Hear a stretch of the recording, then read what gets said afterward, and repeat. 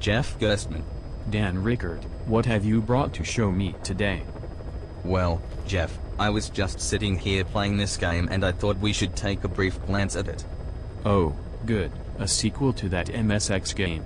I didn't really like the first one, but I'm glad we're finally playing some older stuff. Oh, no, Jeff, this is a brand new game to where it isn't even out yet. I hate it. But, Jeff, this is the definite final entry in my favorite intellectual property in entertainment history. Does it at least have the same characters in it, like Miller and Big Boss? Oh, yeah, Miller's this big tough dude who works for the army and also he's blind. That's why he wears sunglasses all the time to where he even wears them in Metal Gear Solid, the best game in the series.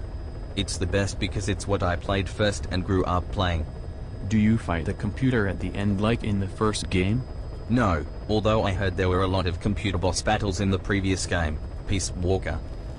I didn't play that one because it was a stupid PSP game, but I don't get the feeling I'm missing much to where I recommend just skipping it entirely and just playing this one.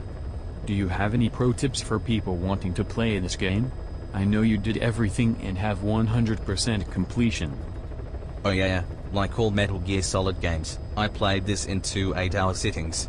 If you're playing this game, you should definitely use the Riot SMG.